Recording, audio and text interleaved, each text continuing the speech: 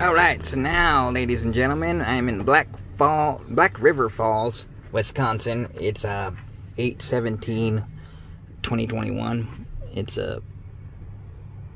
can't believe what day is today. Tuesday. My bad.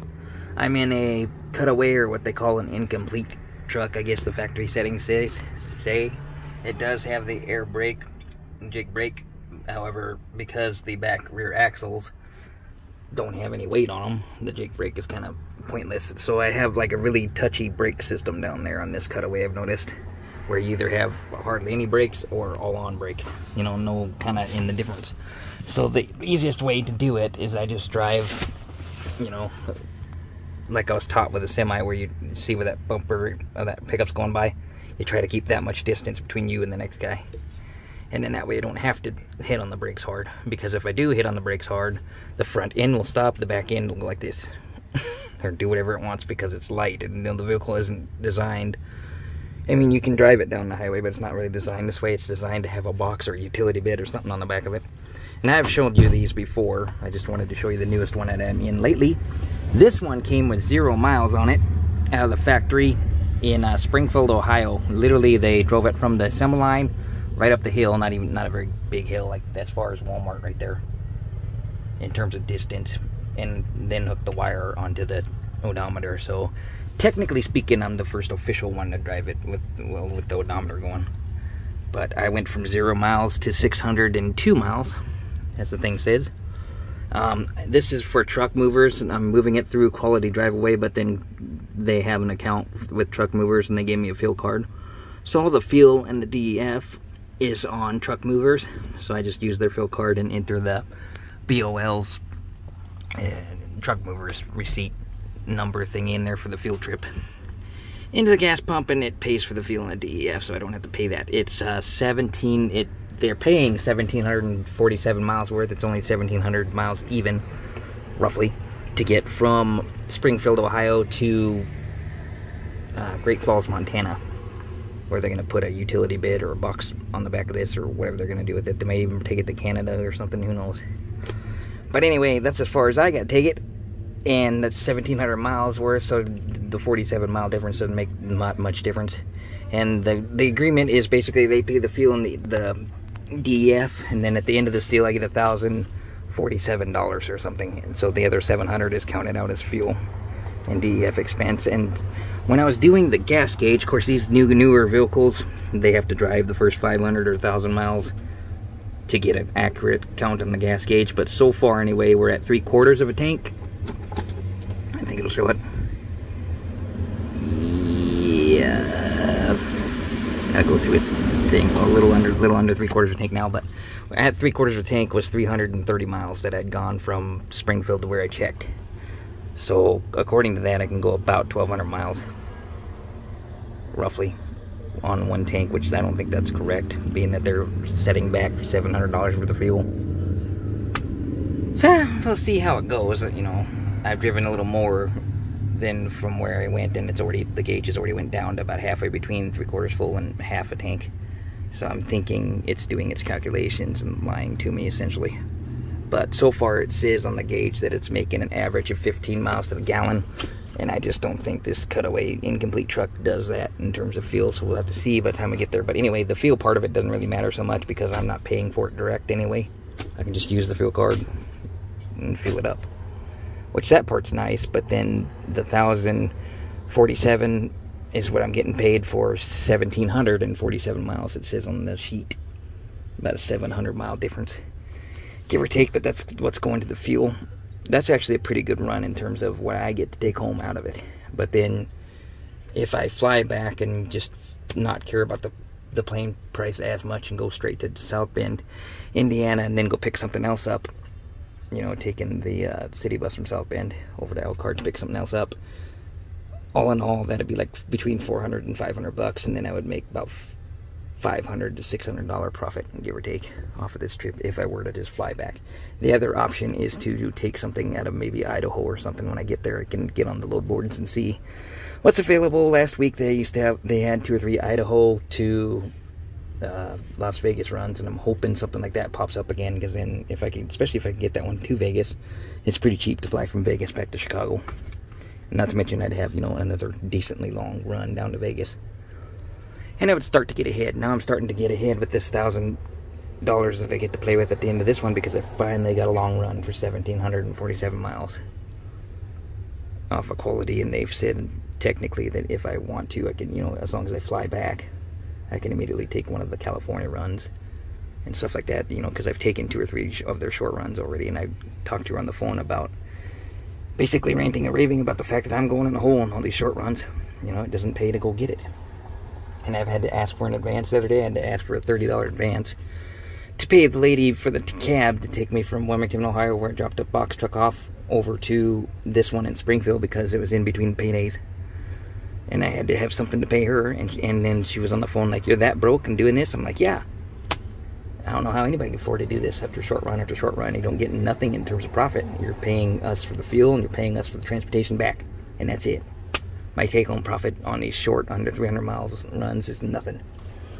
So after I talked to my dispatcher about that, she's like, "Well, we'll set you up on a couple long runs." So I hope so. Hope something good comes of it. The problem with doing that now is I gotta stick with Quality, and that's fine, but now my other companies, which I've been rotating through, obviously each one I gotta drive once a month for, so I'll end up having to take a short one for them somewhere, either in between it, these long runs for Quality, or after I'm done with Quality, you know, temporarily, so I can rotate through them all. So, but lately Synergy has not had any nice RVs to take, any nice runs. They just had, I just looked at their little board, they only had 3 trucks. So, and then Pinnacle is a good one to run for, but like I say, Quality is, right now, seems to be the better one, the better option to go with at the moment. So I'm running the miles while I can. The problem with doing that is you help one company and you kind of screw over the other, because you don't have the time to take a run for them. But if Quality is going to give me longer runs, I have to go with them for my own self, you know, and then just call them, each other company up every now and then and tell them I'm still interested in taking stuff for you. I just can't, because I'm busy. And, you know, see how long that runs, that lasts with them. But I have to supposed to take one trip a week, or 1 trip a month, in order to stay current on their insurance. So we'll see. But then at one time I was told that if I leave my escrow in there with them, the savings account, that a damage deposit account with them, and I ever turned my plates in and left it like that, I could just leave all winter long and come back next summer. And I have a job waiting for me, kind of deal, as long as I left the escrow with them, so that they can count me as still a contractor underneath their contract, I guess, because I didn't, you know, have the money with them. So, you know, one person tells you you can't do it because of insurance, the other person tells you, oh yeah, go ahead and leave for 6 months, as long as you do that. So I don't know what to believe. Anyway, yesterday, taking this from Springfield, it did have mud flaps on there, and I put my license plate and dog collar in the middle of the mud flap and made sure it stayed on there, but then somewhere either hit the fuel island when I left there and broke the piece of wood. It's just a piece of wood that went across there, 2x4, that held the mud flaps up. Or else I went through a single lane construction zone and hit it on something there. I don't know, I didn't feel the bump, I didn't hear the noise, but then I stopped at a Lowe's and had, you know, went in and had to go to the restroom and came back out 10 minutes later, and that's when I noticed it was gone. So once again, I lost a plate again. So now I looked into it and called the company, and they said, you know, just put it in the back window like that and quit losing the plates. It sounded to me like I'm gonna have to pay another 40 bucks for the license plate. They didn't care too much about the mud flaps. The person I talked to acted like they didn't care, so I'm just gonna go with it. I'm just decided that, being that I don't have mud flaps on there, technically speaking it's illegal, but I'm just gonna run it during the day, and then at night, because they couldn't see that I don't have mud flaps. You know, people get up on your ass and they could get a rock in their windshield, and then it would be my fault technically.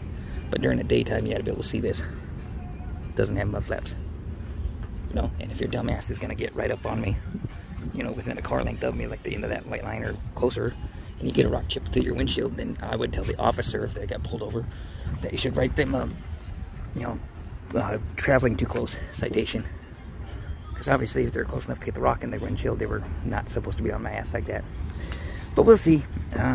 Both of the fuel tanks are filled up in the DEF, and I'm hoping, you know, I did the calculations, and it says I'll make 1,200 miles on what I put in there already, the $235 worth of 2 diesel fuel tanks and the DEF. But we will see by the time we get to Montana. I mean, I'm pretty sure I'm good to go through the rest of Wisconsin, Minnesota, and part of North Dakota. And then we'll see somewhere in North Dakota. I'll have to find out Love's, because that's the thing about the truck movers thing. It only works at Love's. So I have to pre-plan my trip and stop at a Love's truck stop to refill if I have to. Little things you got to keep in mind, but I like the idea of having a fuel card now. Because now I can take anything out of Springfield, or there's another one like in California or something that's got a truck movers thing that I couldn't do before that I can do now because I have the fuel card on me. So that opens up doors that other drivers don't have available to them until they get the truck card, which they don't do until you actually get on a run like I got that requires it. They don't give you the fuel card until then. So a new window of opportunity in terms of driving these cutaways, these incompletes I call them, has opened up for me anyway because I have the fuel card. But I just thought I would show you the latest update. I'm day 2 into a 4-day trip. I'm gonna stay in Eau Claire, Wisconsin tonight, and a really low quality inn, and get this video uploaded. And then tomorrow I'm gonna try to drive to at least Bismarck, North Dakota. And then the next day I might pick up a friend of mine to go with me because I've already cleared it, to go from Glendive to Great Falls, Montana if he wants to go. Or else I'm just gonna, drive that last day on Friday over to Great Falls and hopefully deliver this on Friday or Saturday morning. If nothing else, I'll get stuck with it until Monday. They don't know, they couldn't get a hold of the people that were delivering this to, so nobody knows. I tried 3 different phone lines and nobody picked up. So I don't know if anybody exists on the other end of this deal for what they gave me, but we'll find out when we get there, I guess. And it's one of those that I can leave and put in the key box and hope they pay me someday deals, but I want that $1,000, so I'm probably going to wait until Monday if I end up again with a run like this. The last box truck I had to wait in Wilmington, Ohio. Mostly because I could have dropped it off on Saturday, but then it didn't take up to 7 days for them to send the paperwork in, and then my company would be another 2 a day or something worth before they pay me, and it sounded like a week out at best. And then I wouldn't have a copy myself if I left the copy of paperwork there. The whole thing sounded bad to me, so I just held out until Monday and went in there and had the guy sign it and immediately got paid. Well, not immediately, but within 5 hours or something got paid for that run. That's the way I'd much rather do it anyway. This one's the same way, where I could deliver on Saturday, but if no one's there on Saturday and I have a 50-50 chance of somebody being there or not, then I guess I'm stuck with it till Monday. Which, whatever, it's not a big deal to be stuck with it for 2 more days. I'm just not making money, but I'm not, money hungry, chasing money at the moment anyway. So it's not a huge deal. And then the other nice thing about these ones is you have the nice bench seat in there that you can sleep on. It's pretty comfortable. It's just barely 6 foot long, so you can sleep in it. Save yourself the money doing that if you want to, but I'm gonna get a hotel room tonight because I'm gonna hang out with a buddy of mine in Eau Claire, Wisconsin before heading out tomorrow. This isn't the surprise that I was talking about in the last video. The surprise I'm talking about is still coming. I thought it would be for this video, but it turns out it wasn't that way. So now that won't happen for like a week. But stay tuned for a week from now. Maybe I'll have something to surprise you with that's outside of work related. Anyway, check out the merchandise below in the description below in my videos. As always, if you want to buy me something like that. I still have yet to buy a hoodie. I've got to do that. It's on my list. I should do that this week. On my own merchandise, so I could show you that in the video as I'm showing you everything I drive. This is a pretty good run. I like driving these. The only thing is there's no weight on the back, so it jumps up and down. Yeah, okay. Anyway, there's an interesting music for you. Like and subscribe, leave comments, check out the merchandise below, and we will catch you on the flip. Peace.